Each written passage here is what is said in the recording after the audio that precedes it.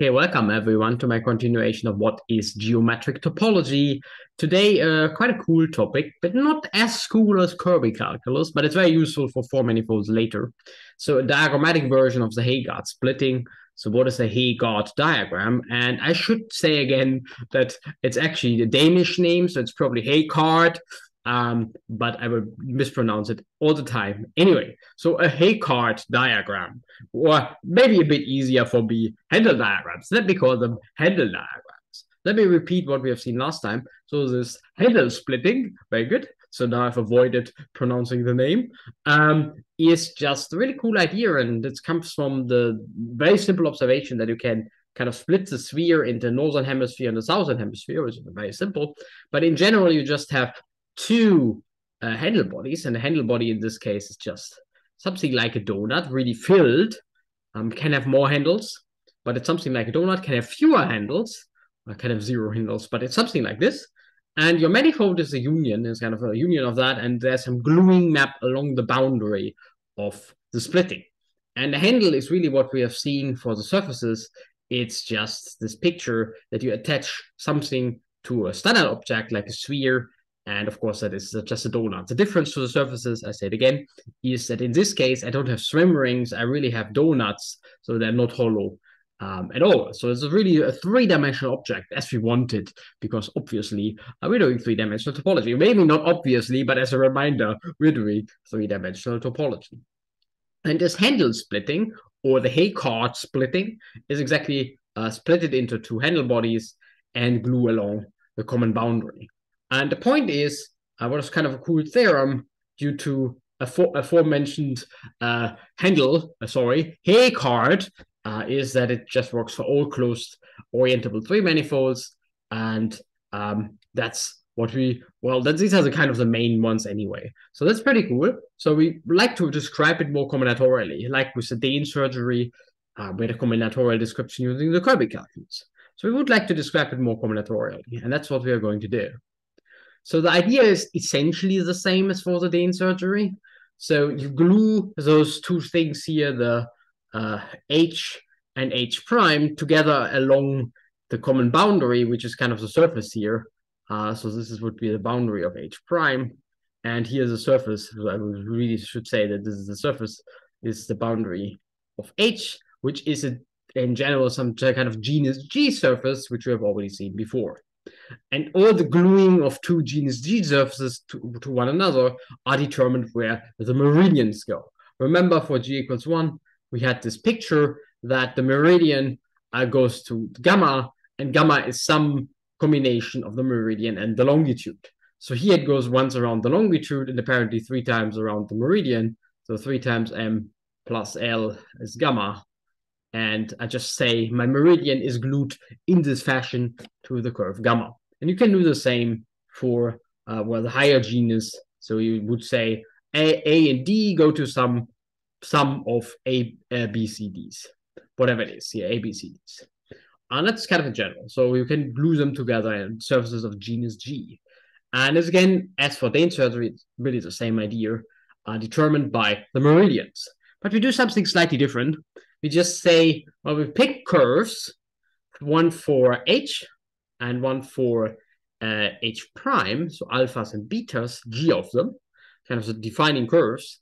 And this is what is our gamma upstairs, so the gluing curves for the H on H bar. So we take, two sets of them, alpha 1 up to alpha G and beta 1 up to beta G. And we draw them on one handle body. It's kind of the convention here. But they are just really the attaching curves for delta and delta prime, exactly in the same way, kind of really like as in the same way for the Dane surgery. So here, for example, the attaching curves beta and beta 1 are very boring. And the attaching curves alpha and alpha 2 are a little bit more complicated. And here the genus is 2. So in order to make that work, I should have said that these two guys always have the same genus. So these two guys have the same genus. So it's just some fixed genus G. So here alpha 1, alpha 2, genus is 2. And beta 1, beta 2, and these are the attaching curves for the handle body gluing. And the only restriction is, because otherwise the gluing is a little bit stupid, that they kind of are linear independent in a certain way. If you know what homology is, then they form kind of a set of linear independent curves in homology. Otherwise, the gluing will be a little bit degenerate, and we don't want that. Okay, but it's a pretty simple picture. So you just draw a genus G surface and 2 times G curves on it. The alpha curves and the beta curves, which are the attaching curves for the handle bodies that you would like to glue together. And yes, so and the Heegaard diagrams describe exactly this Heegaard operation, the Heegaard splitting, and that's pretty cool actually. So you just have diagrams that live on a genus G handle body, which is a bit more complicated than, or depends a bit. So the Kirby calculus just has a lot of links and framed links, and you glue a lot of tori inside. And here you just have one, and you glue everything together in one step. So the picture here tends to get a bit messy, but it's kind of an operation that works in one step, while Kirby calculus is just attaching a lot of things in a lot of operations. So it depends a bit what you like more. I personally tend to like Kirby calculus a little bit more. That's why it appeared earlier, but it's really kind of what you would like to do with the story. So one of them, I said, is very efficient. The Heegaard splitting, just 2 handle bodies, and you glue them together in a potentially crazy way.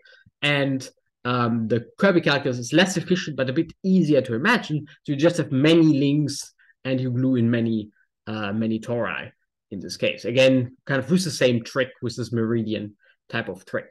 And you can actually, well, you could simplify the Heegaard diagrams a little bit. It works as follows.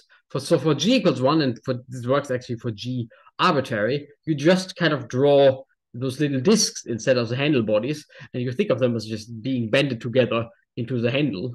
Yeah, something like here's a disc, and here's a handle. And so you really draw diagrams in the plane minus 2 discs, and the 2 discs should represent the handle. And to go back to S, so S, let me just say it again. So this one, the gluing surface, S is the boundary of both, the boundary of H and the boundary of H prime. So the surface of genus G. So to get back S, you should think of like compactifying at infinity to get a sphere, and then gluing those circles together to get a handle. And then you can draw the Heegaard diagrams, in this case just alpha and beta, directly on the plane, which is a bit easier to imagine. So here a Heegaard diagram, a handle diagram. Here a handle diagram for S3, for example, and here a handle diagram for S1 cross S2. And you can do that for arbitrary genus, actually. For example, here's a genus 2 picture. In genus 2, the only thing you have is, well, this is 2, and this is the one handle. You just have more of them, and you just still draw your little curves on the plane. And for example, above, we see this little twist here that you can see here, the curve B does this little twist, and this allows you to kind of, if you think of this as being the gluing, it's exactly the gluing of those funny lens spaces. That's how it works. Okay, so Heegaard diagrams, handle diagrams, are a bit more efficient in some sense than the Kirby calculus, but also a bit harder to imagine because it kind of does everything in one step. And it depends a bit what you would like to do. So for 3 manifolds, you kind of have the choice to go for either one of them. But turns out that for higher manifolds, you kind of want both of them anyway, and that's why we ran through Heegaard diagrams. So or handle diagrams. Anyway, I hope you enjoyed the video, and I also hope to see you next time.